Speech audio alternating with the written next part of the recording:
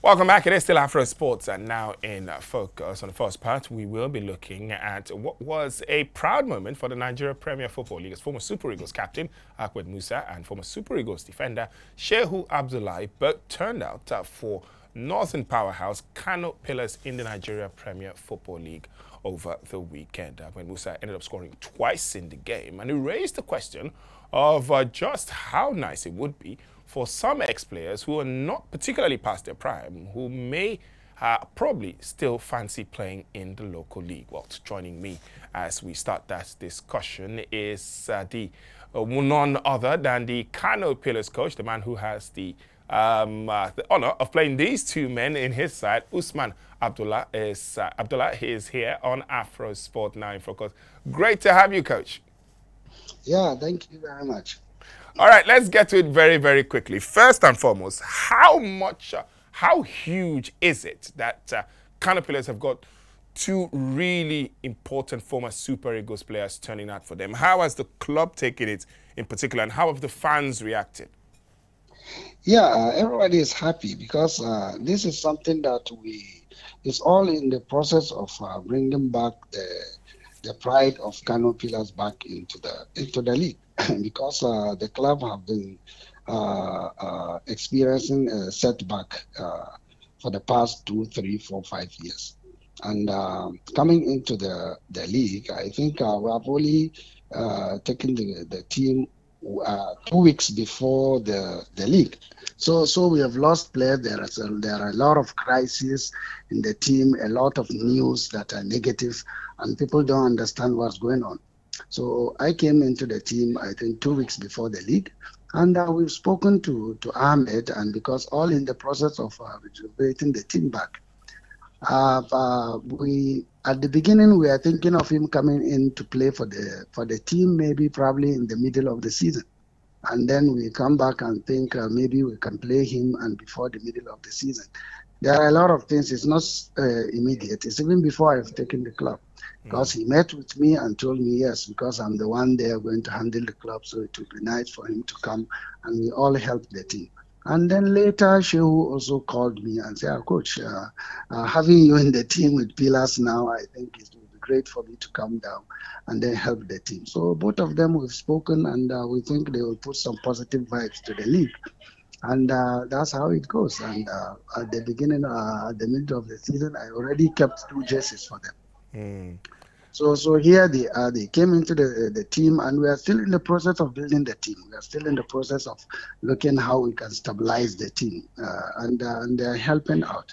Ahmed featured in 90 minutes. I was even surprised for him to play that 90 minutes, but I think Shehu needs a little bit of time to come into the team, but he was in the reserve bench at the match. Ahmed could have got a hat-trick in this week. It could have been fantastic, if not maybe he lost the penalty in the dying minute. He could have gone out with a hat-trick. It was an exceptional moment for the crowd, for the club, for the people of Kano, for the supporters of Kano, and also for the MPFL, because this will add value to the Nigerian league. For you, though, were you a bit surprised, or were you a bit put back a bit as to the amount of media coverage around the fact that these two players have come? Because it's not only been reported in local media, it's also been reported outside of Nigeria. Yeah, because these are players I've been with. We've been together with them in the Super Eagles, and I've coached them there. And he's also a former player of Kano Pillars. And having known what Kano needs, I'm also an indigenous of the state. So I know the problem of the state, what is going on. And I think they only made up their mind also, I think 50, 60%, because I'm the one there. So sometimes these players will need coach that they will be comfortable with, they will work with, and see that they've come out with a positive result. And that relationship also helped. But as I said, it's not just certain. Before I even signed for the club, this process has already been online to see that we've brought something positive to the Nigerian league. So it's not something surprising. Wow. They are all players that have played under me, that have coached them, some of them in the national team. So it's something not very surprising for me. And we are doing that didn't have value to the league. And when this thing is coming, it's something that we already expect. All right, you were obviously part of the Super Eagles setup under Jose Peseiro. You have seen a couple of local players also get called up to the Super Eagles. Maybe not the amount that most Nigerians would like. But in your view, though, for players, the downside is for players like Ahmed, Musa and Shehu Abdullahi to be able to return. Does that cast a bit of an aspersion on the local players that if top players like this can come and still play in the league, does that make the players in the league maybe less superior to the foreign-based stars who are now way past their prime, who are now returning back? Yeah, I think not necessarily the ones that are way past the prime. When you look at this, only in Nigeria, our national team is composed with almost 99% of foreign players. When you go to maybe the North Africans, most of the league, their players come from that league. And I'm happy with this year because most of the big coaches, I wasn't in the league last year. I missed out only last year since when I moved back to Nigeria. And this year, you look at all the coaches are back.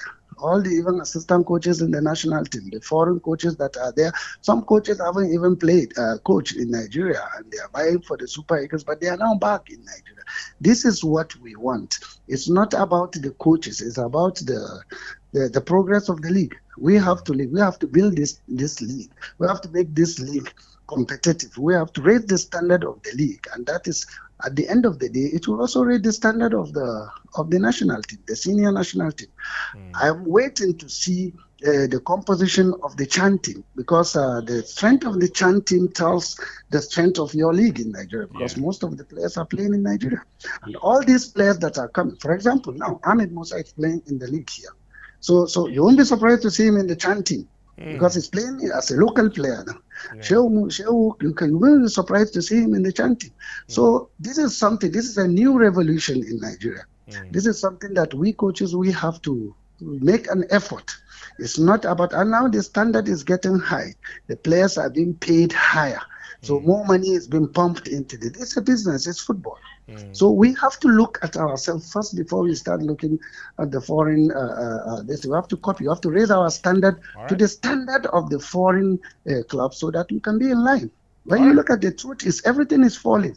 Both the local teams, both the under teams and the under 19 and the 20 CHAN team, even the senior team. The standard is getting lower and lower and lower. The question is why. We have to look at solutions. Maybe this is one of the solutions.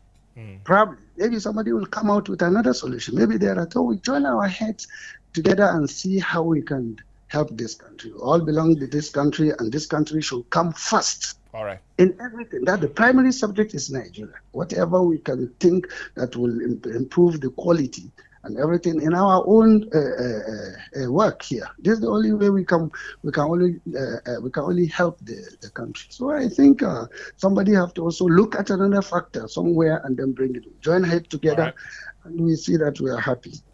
Okay, Coach, one final question before I let you go. It wouldn't make any sense to bring the coach of Kano Pillars on the show and not ask you, what is the minimum requirement for Kano Pillars this year? Turbulent season last time out when they were in the Nigeria Premier Football League. Obviously, Kano Pillars will be looking to stay in the league, but will you be aiming any higher? And what should fans look out for as far as Kano Pillars is concerned this season?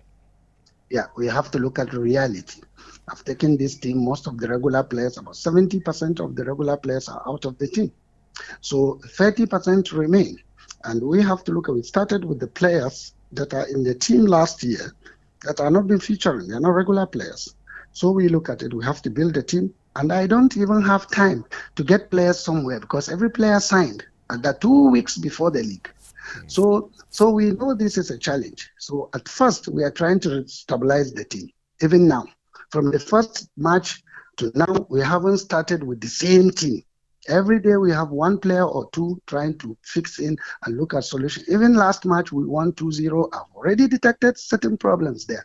And I have to look at it how I can also fix those problems in the next 2 matches that is away. You see, so we can't have a target. Now, the target first is to stabilize the team. So we look at how the team goes till halfway of the season. And we look at our position when the team is stabilized halfway. And we come back to the drawing board again and then we sit down. Well, here where we are today, So what is the target? Then we can put the target. Are we going to compete for the league? Do you need a continental ticket? We want to stabilize the team till next year. Then that will come probably later on. Very, very much for talking to us, USMAN Abdullah, coach of Kano Pillars. Thank you very much.